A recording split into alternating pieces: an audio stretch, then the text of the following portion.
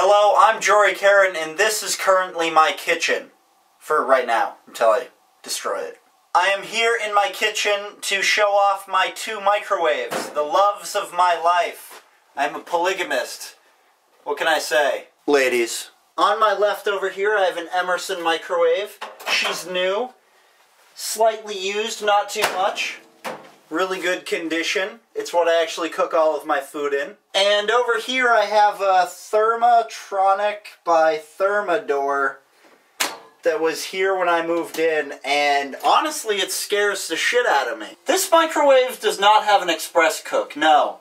What it has is a microwave on-off switch, and an infrared on-off switch, and then a dial. I'm assuming a time dial, but it doesn't list times or anything.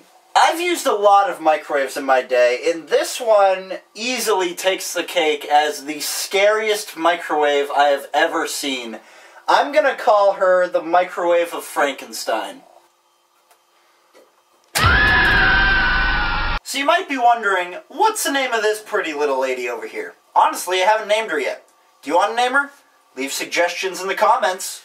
So why am I showing you my microwaves? It's simple. This weekend, we are filming Season 9 of The Microwave Show. So if you want to stay informed of what's going on this weekend, I urge you to follow me on Twitter. I'll tweet things like, hey, this experiment was really good. Hey, we're about to do a live experiment. Hey, I just got my leg blown off.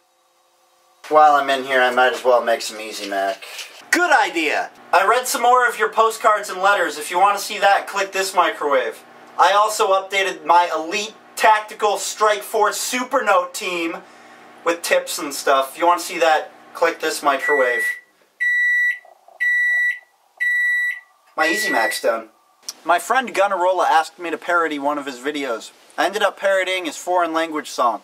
If you want to see that, click right here. I'm actually really proud of it. I'll sit here and just eat this mac and cheese, so you just have a lot of time to click that button.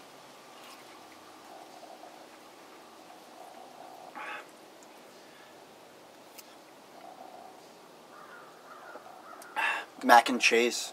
So delicious and creamy. You ever eaten mac and cheese out of a boot?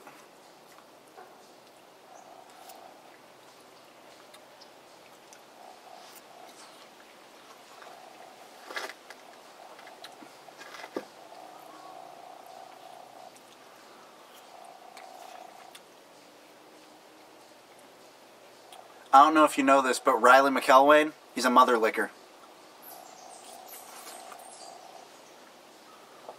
And Johnny Paula, he's a fuzzy little man peach. I don't really know what that one means. You can take, oh. Can he fit it in the hole?